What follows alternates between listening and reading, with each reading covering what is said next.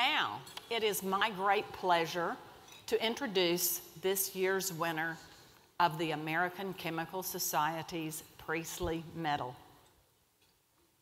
The award commemorates the work of Joseph Priestley, who, as many of you know, discovered oxygen in the 1770s. Previous recipients of the medal include luminaries such as Glenn Seaborg, Linus Pauling, and most recently, Jackie Barton. The Priestley Medal recognizes distinguished service to chemistry. It's a fitting tribute to Mustafa El-Sayed, who is Regents Professor and holder of the Julius Brown Chair in the Department of Chemistry and Biochemistry at Georgia Institute of Technology. The tireless Mustafa also heads Georgia Tech's Laser Dynamics Laboratory and manages research groups at Cairo University and the National Research Center of Egypt. In fact, Mustafa's story begins in Egypt. He grew up near Cairo, where he earned a Bachelor of Science in Chemistry at Ain Shams University in 1953. He then earned a PhD in physical chemistry at Florida State University in Tallahassee. Following postdoctoral assignments at Yale, Harvard, and Caltech, he joined the faculty at the University of California, Los Angeles in 1961, remaining there until moving to Georgia Tech in 1994. In his remarkable career, Mustafa's work has ranged from theoretical to applied and potentially life-saving. He has made notable contributions in physical chemistry, photochemistry, photobiology, and nanoscience. He has studied the synthesis and properties of nanomaterials, as well as their applications in catalysis, solar power, sensors, plasmonics, and medicine. Given the breadth of his interests, it's impossible to give a complete picture of Mustafa's work, but here are some highlights. While at UCLA, Mustafa and his group investigated the molecular mechanisms involved in the storage of solar energy by bacteriorhodopsin, a natural solar energy photosynthetic system similar to chlorophyll. They determined how this natural photosynthetic system controls the rate of conversion of light to energy.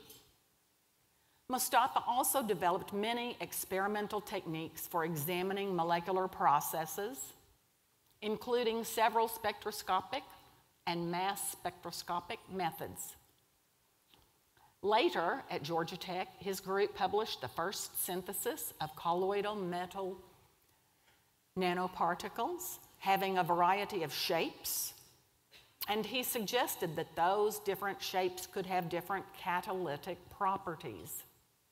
In subsequent work, his group discovered that nanoparticles with sharp corners or edges or with rough surfaces are better catalysts than rounded or smooth nanoparticles.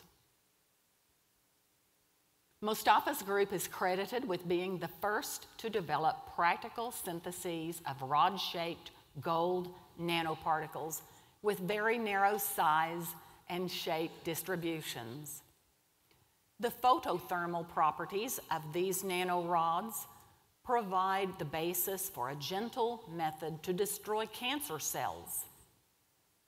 And Mustafa's team and collaborators in the US and Egypt are obtaining encouraging results in animal trials by using this treatment. In other work, Mustafa is using spectroscopic techniques to observe real-time molecular changes in single cells as they progress from birth to division to death. Mustafa's group has already used the technique to determine drug efficacy, follow the dynamics of drug delivery in cancer cells, and establish the time sequence of events leading to the destruction of cancer cells. In all, El-Sayed and his group have published more than 670 articles, garnering more than 74,000 citations. His lab has been ranked among the top chemical research labs in the world. As service to the science community, Mostafa re-engineered the Journal of Physical Chemistry during his 24-year tenure as editor-in-chief, and he served on advisory boards for numerous other journals. He was a member or chair of several committees, including the National Research Council's Board on Chemical Sciences and the National Science Foundation's Chemistry and Physical Sciences committees. Mostafa is a member of the U.S. National Academy of Sciences and the World Academy of Sciences, and he is a fellow of ACS, as well as the Chinese Chemical Society, among other organizations. Additional honors include the U.S. National Medal of Science, the King Faisal International Prize in Science, the Ahmed Zewail Prize in Molecular Sciences, and Egypt's Medal of the Republic of the First Class. Now, after 47 years of membership in ACS, what motivates Mostafa? This is what he says: exciting science, hardworking students, an encouraging wife, and the arrival of the field of nanoscience and technology when I was supposed to retire. Ladies and gentlemen, please join me in congratulating Professor Mostafa El-Sayed as this year's recipient of the American Chemical Society's highest honor.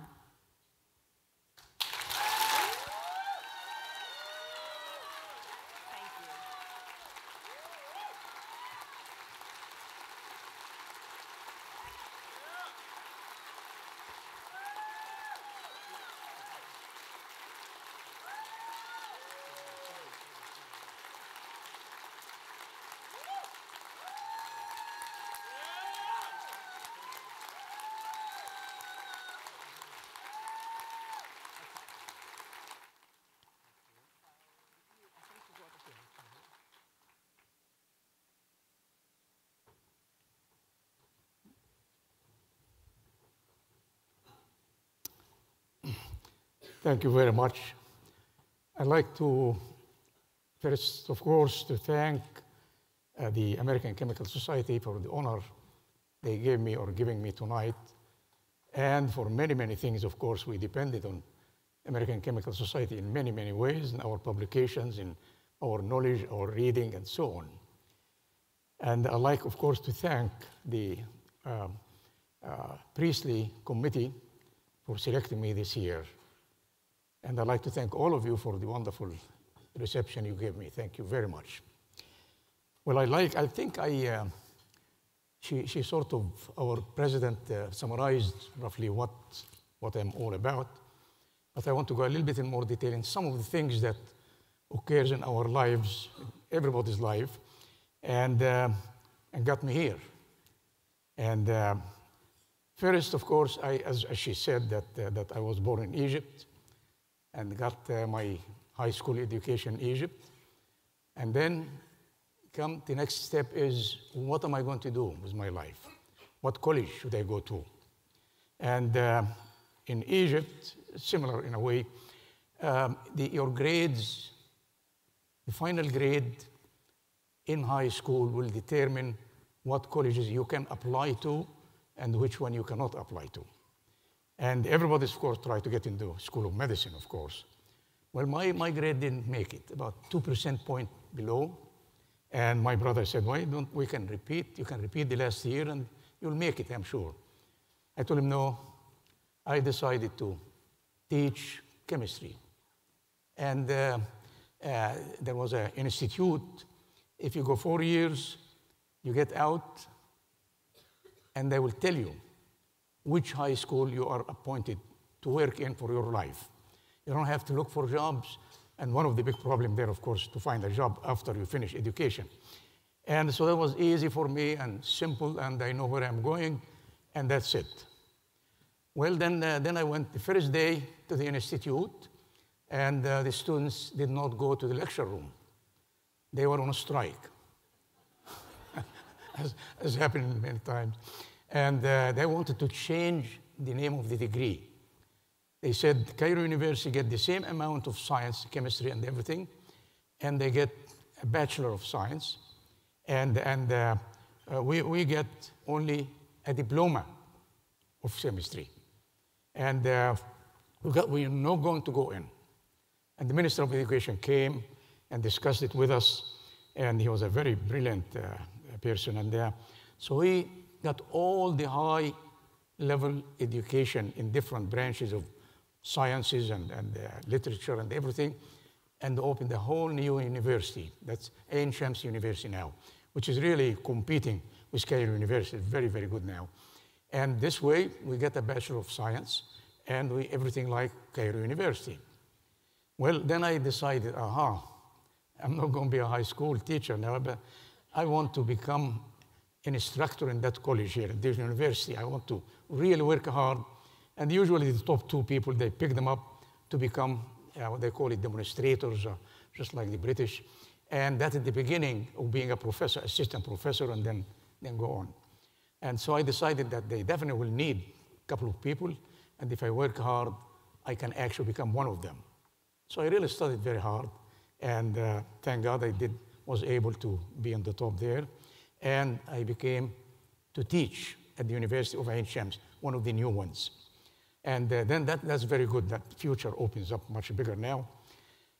Like many people abroad, they like to come to America to get the PhD. So I'm always dreaming. And but you know, you can't do anything unless you find an opportunity. But the opportunity came to me in a very unusual way.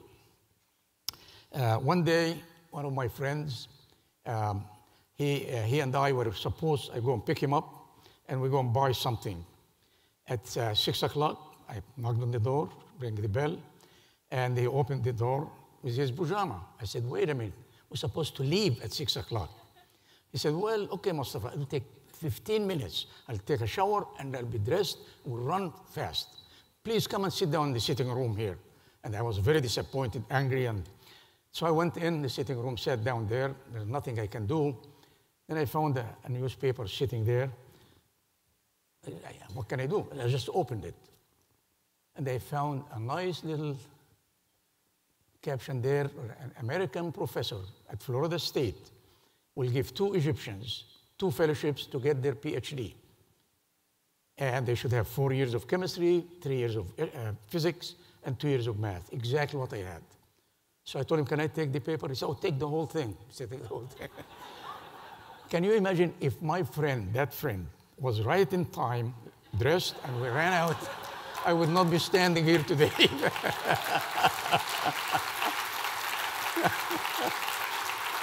That shows you how our life depends on few points.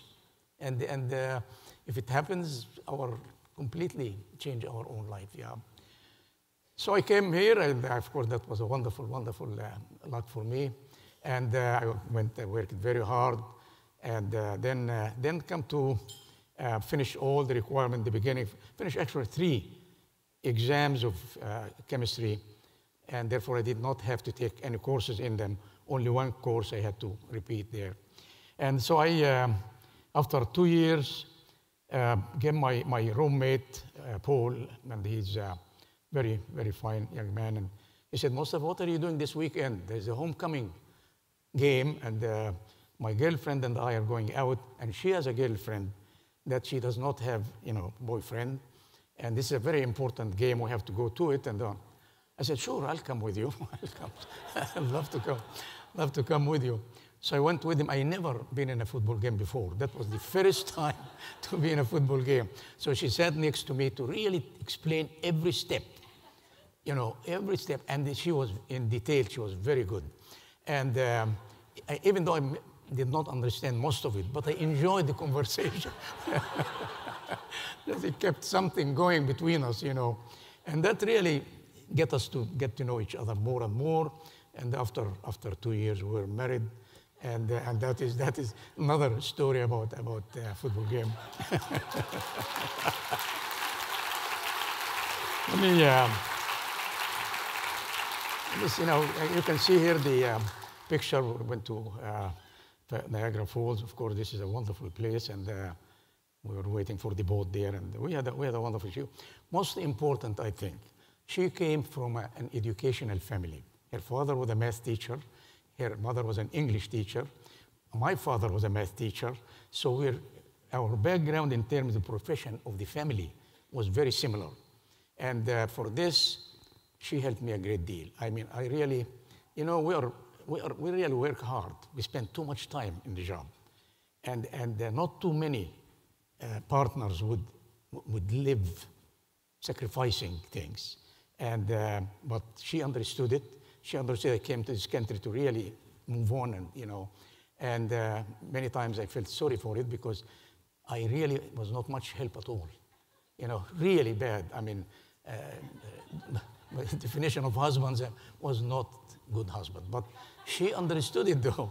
She understood it. She knew I came here. I really got to establish myself, got to work hard and everything. And so she spent all her life taking care of the children, did a fantastic job with them. All of them are sitting here. They all either engineers or medical doctor right there. I think, and it was wonderful because after all, she knew the culture. So she did a much better job in actually trying to take care of them, and many times when I tell her, I feel sorry because I don't help you enough, And she said, oh, no, actually, but I noticed that when you sit with them, because of the guilt, you try to make every second count. I don't know how did I do that, but she was just very kind. She was very kind. She was just wonderful. And we had a great family. And then the other thing is my academic life.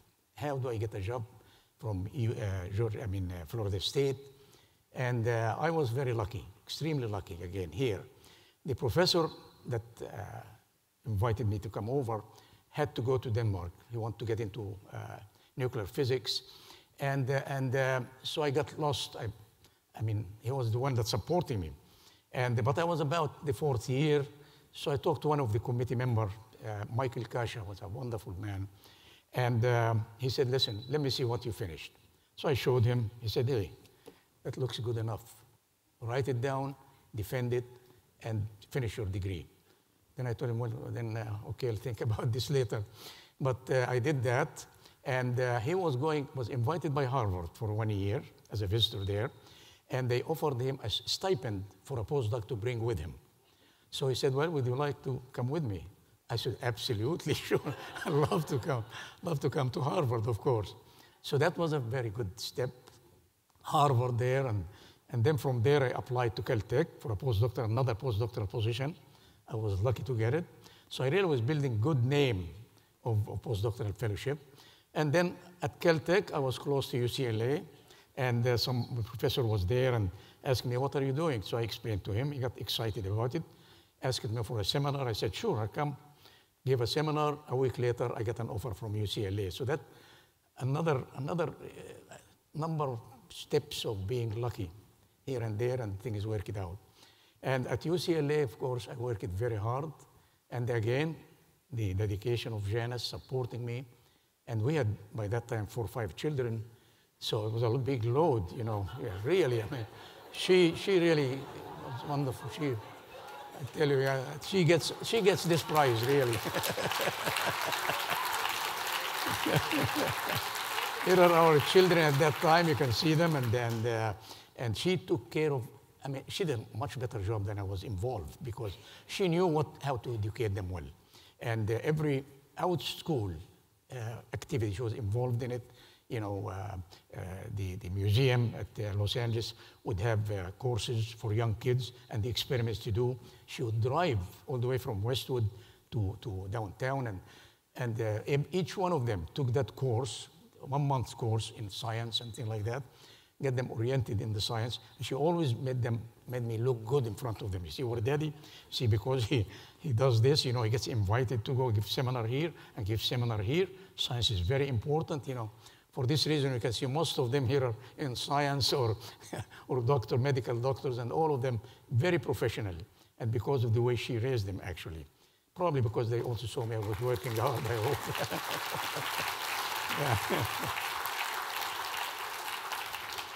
Okay, well, we worked quite a bit, and I would say the next step, I think, would be that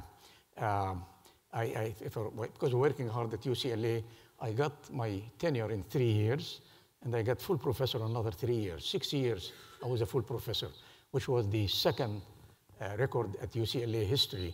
The first one was Don Cram, who actually got a Nobel Prize in organic chemistry.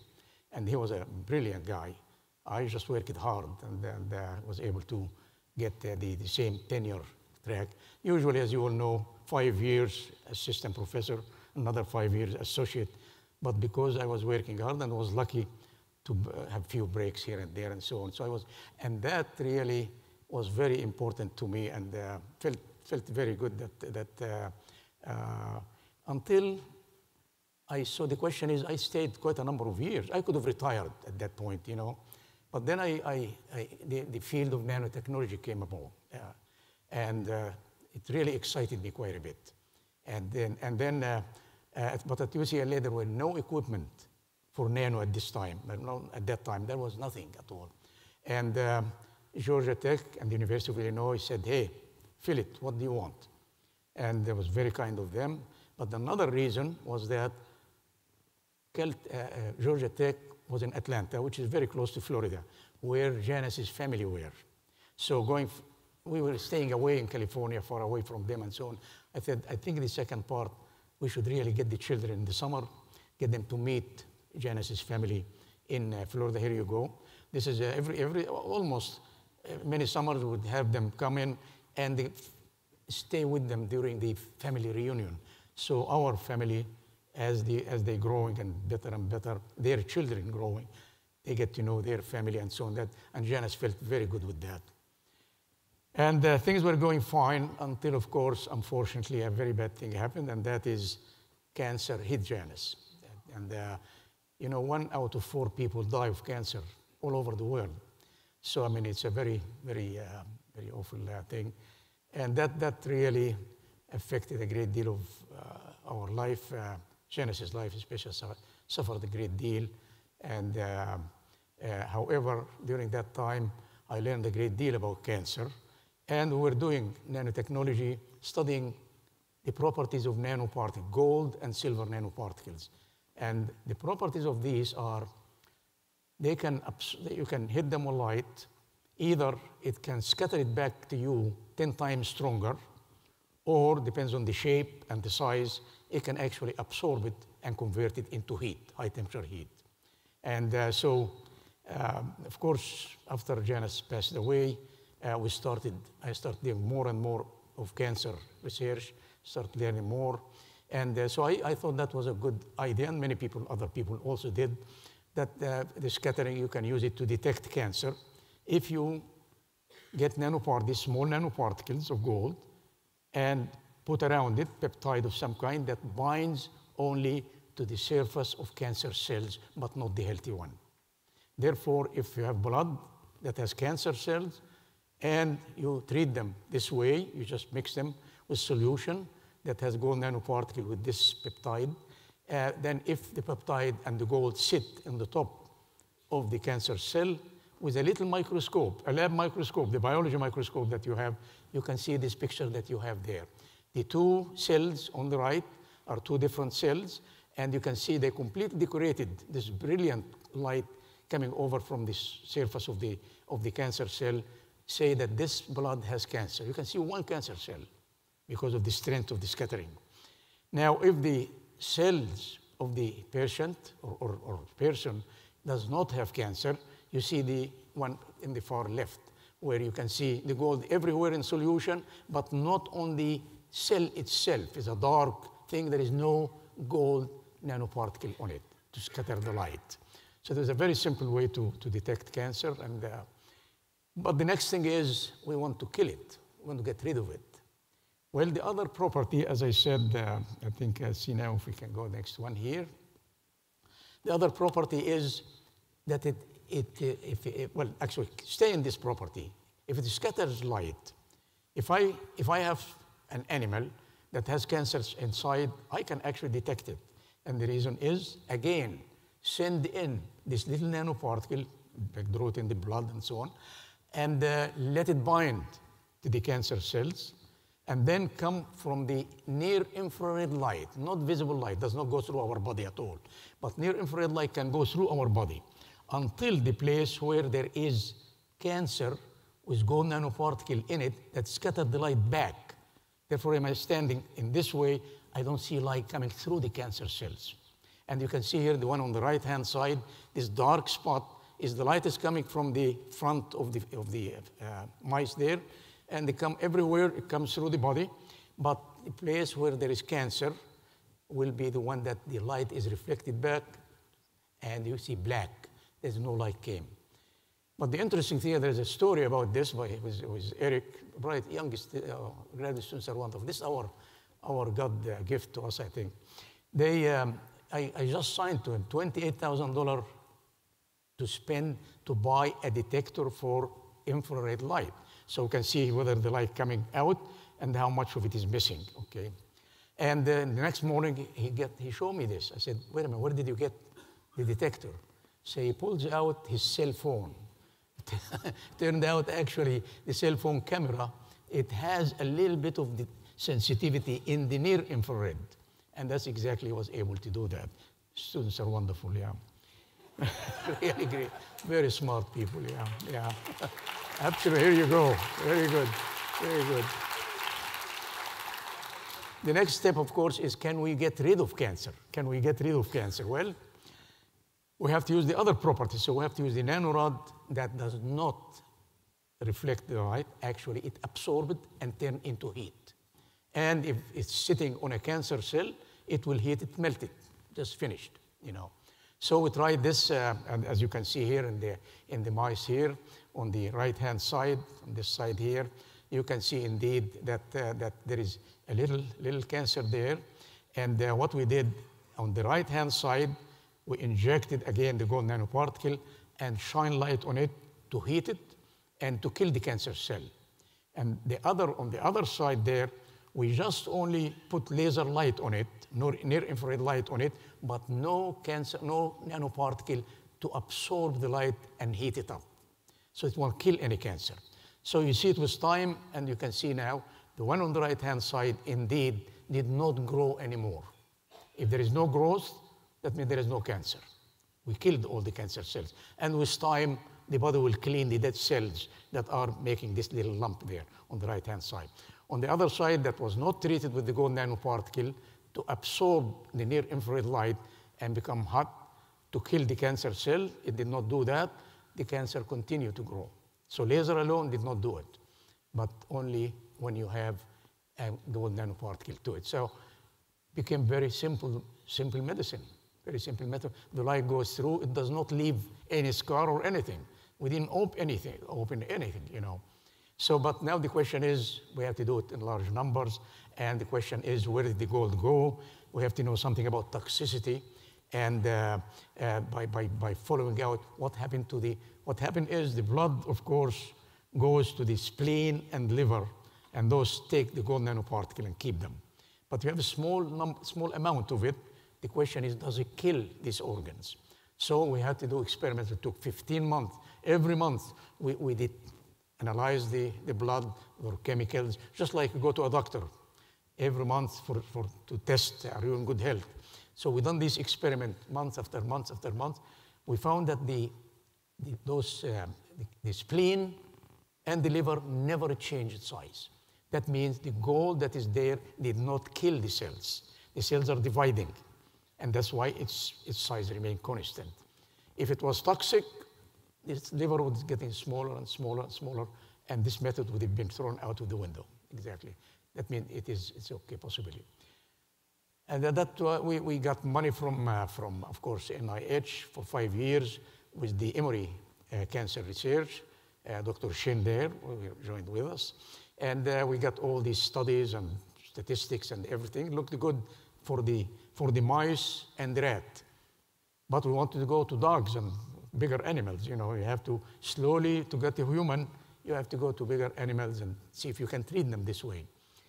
Well, we sent in a proposal to NIH, and we had a problem because the biggest problem was we had to have a doctor, a dog doctor, and to be with us, and we got one, a very good doctor from the University of Georgia. But she, in her proposal, of course, she said, look, Americans, when you tell them, I'm going to try a new method, no, sir, not on my dog. Just do it the same way, just take it out, take it out. And so she had to calculate that this thing was going to lag at the rate she's getting dogs. And once in a while, somebody might give us permission, it's going to take a long time.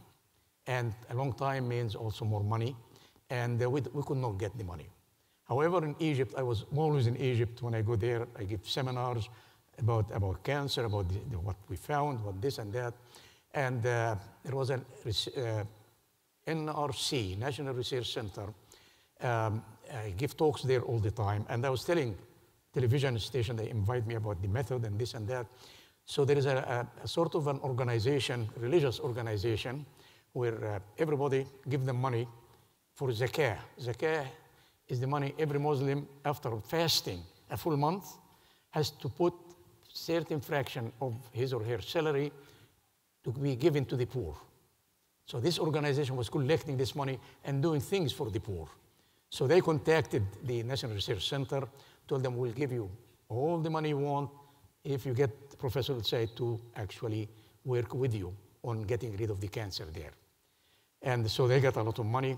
And then there was a group at the university in which I went to the government. I said, look, I need 2 groups so I can compare what they do. And this way, if both of them get the same results, I would believe in it, you know. And the government paid money for the University of Cairo group. And both of them are doing a lot of work for the last few years now. And one of them was this nice experiment. Look at this cat. There had a huge breast cancer that she had. And it was treated this way, inject solution with gold nanoparticles in it that absorb and heat. And boy, twice, they did it twice, 3 weeks apart, and the cancer was completely gone. And 2 months after that, the cat got pregnant. And as you can see, the cats are certainly nursing from. One of them is definitely the breast that had the cancer itself. So, but they have to do statistics for that. This is very, very important experiment. It's been published in American journal, and they have to get statistics enough, and the fact, and you know, you don't even see the operation where the cancer was. Once, because you don't open, you don't remove breast or anything, you just put light through, and the light doesn't do anything in the outside until it goes to a place where the cancer is that has the gold in it, and it absorbs the light and heats up that area inside where the cancer is. So obviously it looks, they're doing many animals now, a lot of animals. And in fact, the last one that I can show you here is the next one. This is the other group. I went to visit them in 1915, early 15. And here, everyone that got their, not everyone, a lot of number of the people that came, they bringing their completely cured and show me where the cancer was, and there is no effect at all. They don't even notice it, nothing. And indeed, so it looks like it is moving in the right direction. And of course, now there is a doctor, a cancer surgeon.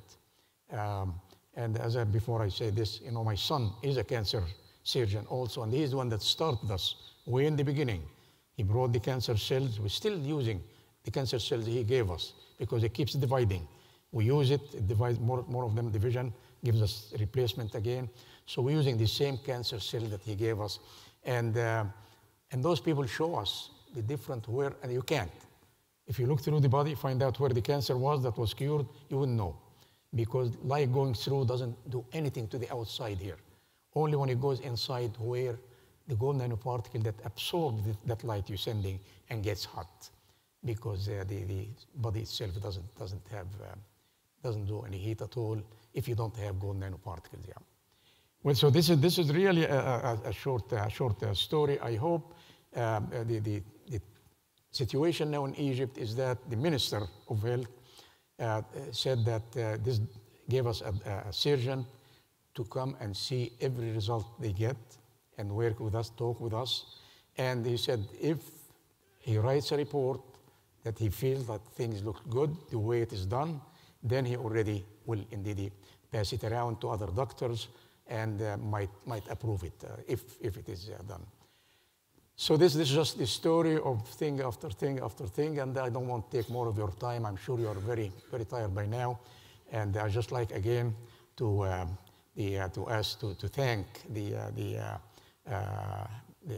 medal committee, Priestley Medal Committee, and as well as the organizers and speakers of the special symposium at this meeting. The wonderful group of people got awards tonight. Very, very good indeed. And of course, I don't want to forget my wife, Janice, because she did pass away after 5 years. Cancer, one of the bad things about cancer is just bad. It doesn't, if you don't catch it way early on, and the breast cancer, for example, if she caught it when it just a small, very, very little small thing, it could have gone and got rid of it. But if it goes beyond a certain size, it affects the nodes, then the probability that it will go somewhere else and so on and so forth. She did, I wouldn't be standing here without her help. There's no doubt about it, yeah. And then, of course, I thank UCLA and Georgia Tech. Their assistance in each stage was just wonderful. And I really thank them, and their administrations are very, very good. Georgia Tech now is really just taking care of everything I need. I have a fellowship there, a chair, and he's been helping me a great deal at this time. DOE supported me for 50 years, believe it or not. And when the wonderful person that was, he said, Mustafa, we really don't do this work anymore, you know, and we'll give you one more year. And I said, I tell you, thank you very much. I told him, don't apologize. I should thank you. 50 years, that's a record. You should blame me for taking so much money from you. So with it, thank you very much.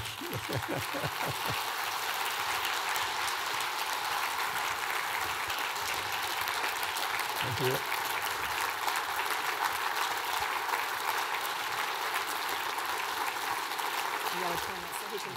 He wants to take a photo. Pardon me? He wants to take a photo. Okay. So you'll have to like lean it forward a little bit. Okay, there we go. There it is.